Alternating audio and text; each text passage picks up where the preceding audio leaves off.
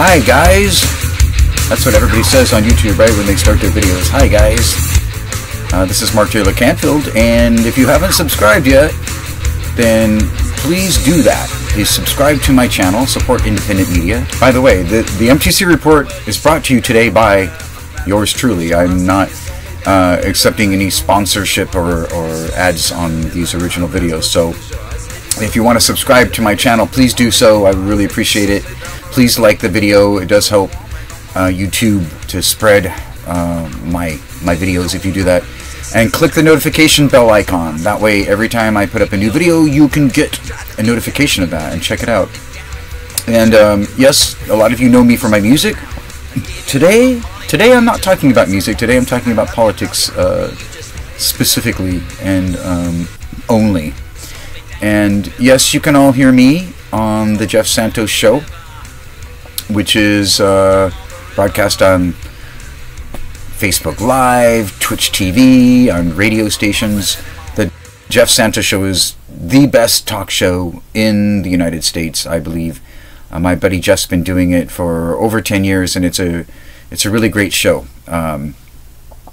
More intelligent people on that program than in almost any other show I know of. I love Professor Harvey K. He's great on there. The author of FDR on Democracy. I love Melissa Tomlinson from Badass Teachers Association, she's a teacher, an educator, and that's my favorite title for any education group, the Badass Teachers Association. So that's pretty cool. And a lot of other great people on his program. So Jeff has a long history in politics and media, and so he has a great contact list, and he gets some of the greatest people on his program. So check it out, Monday through Friday, 3 to 6 p.m. Eastern Time, noon to 3 p.m. Pacific Time, and I'm on every Friday, right after Professor Harvey K. I'm on at 2:30 p.m. Pacific Time every Friday, and usually I start with a little guitar, playing a little guitar, and I guess I could do that today. I mean, you know, I said I wasn't going to do any music, but here you go.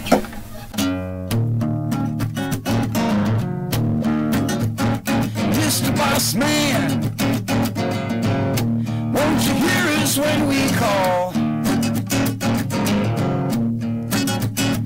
Mr. Boss Man, won't you hear us when we call? I said, now you ain't so big now, you just talk, that's all.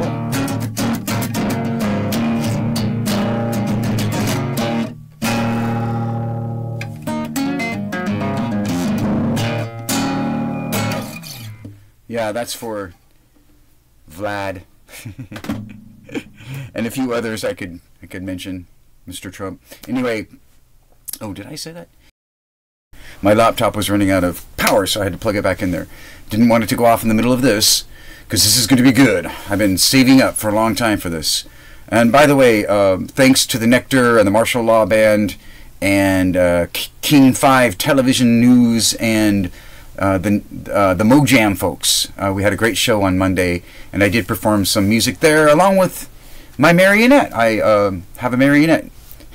So we did some performances on stage. But here's the deal, folks. The awful truth is that right now, as we make this video, only about 3% of voters in a recent poll say that they're most concerned about climate change. So, of course, that's something that I'm really interested in up here in the Northwest. And I love Greta Thunberg. I wish she could run for president.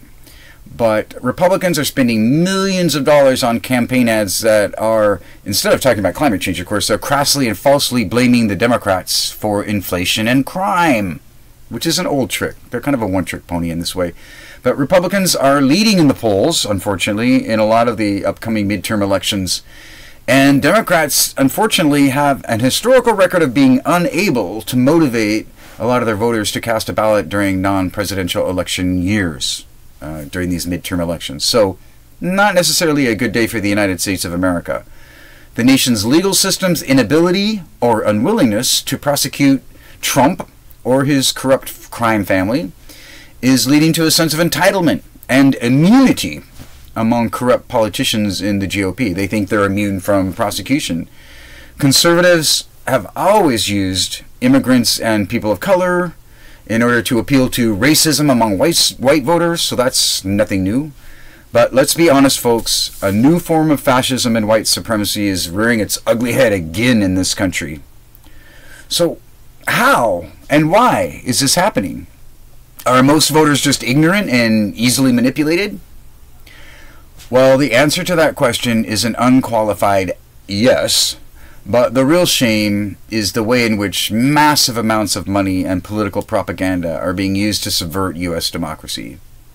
Because let's face it, folks, if only a small percentage of the resources devoted to campaign ads were diverted to actually helping people in their daily lives, then we would be much better off as a nation. But instead, we've always had this serious problem with our skewed values and priorities in this country. We love the winner-take-all mentality that amounts to open praise of bullying. And most people favor the rich and wealthy celebrities in our society over decent, hard-working laborers or well-intentioned political activists. So that's why the middle class is disappearing, and people's wages never seem to keep up with inflation or the cost of living. Rents, transportation, and food costs skyrocket in our big cities, and homelessness increases to massive proportions.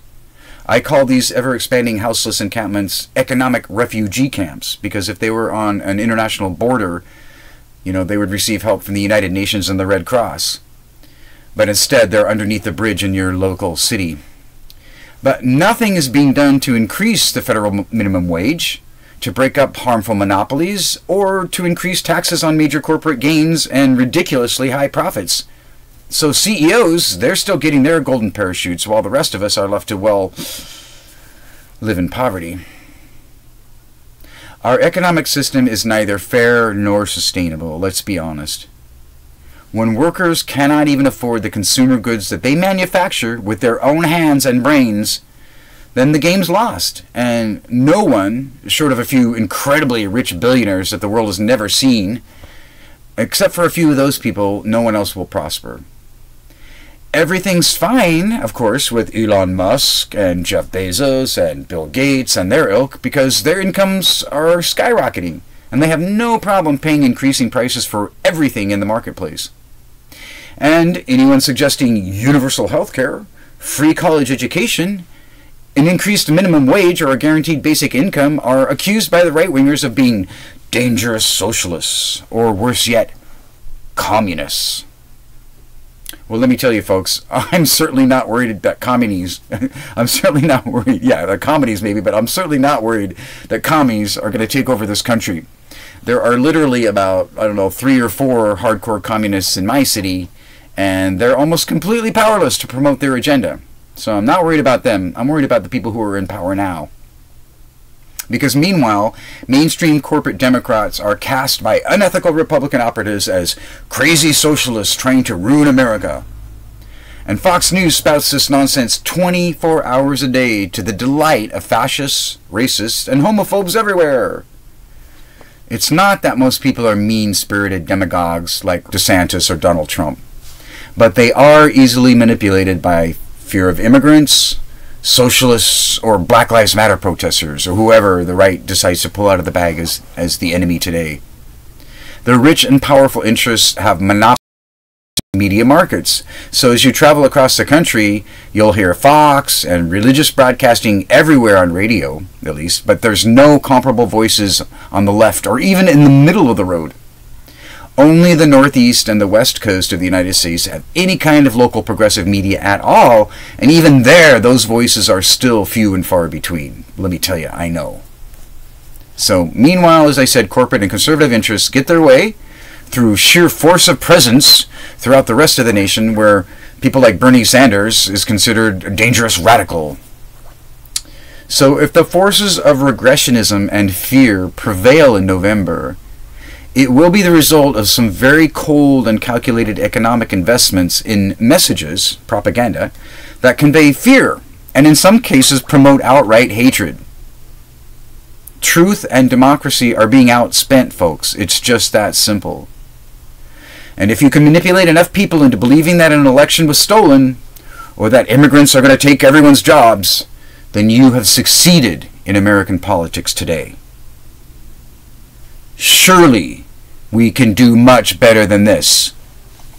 But alas, I fear the truth does not sell very well in the United States today. This is Mark Taylor-Canfield for the MTC Report. Please subscribe, support independent media, and get out there and vote.